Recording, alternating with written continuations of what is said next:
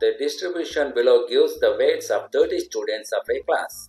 Find the median weight of the students. Weight in kgs 40 45, 45 50, 50 55, 55 60, 60 65, 65 70.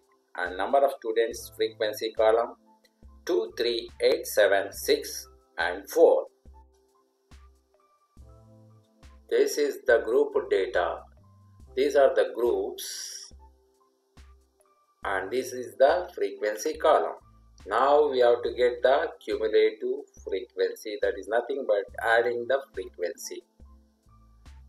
First 2 and 2 plus 3 is equal to 5 and 5 plus 8 is equal to 13.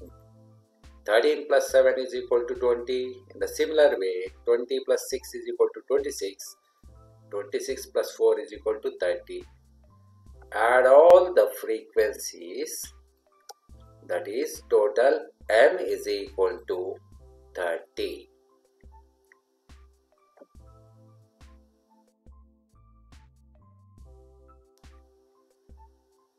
N is very important in median. Since N is equal to 30, hence 30 by 2, N by 2 is equal to 15, which lies between 55 and 60, that is the median of the class, and 15 lies in 20. Hence, underline complete row to identify everything, that is L and width of the class and F1 and CF. Height of the class U minus L, upper boundary minus lower boundary is equal to 60 minus 55 is equal to 5. CF is equal to preceding number of this one. Preceding number of this one is CF, that is 30. And F1, the frequency column, that is Fi is equal to 7. And then lower limit or lower boundary of the median of the class is equal to 55.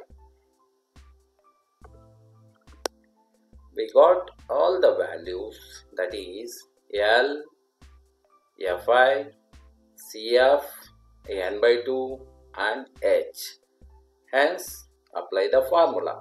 Median is equal to L plus N by 2 minus CF by F into H.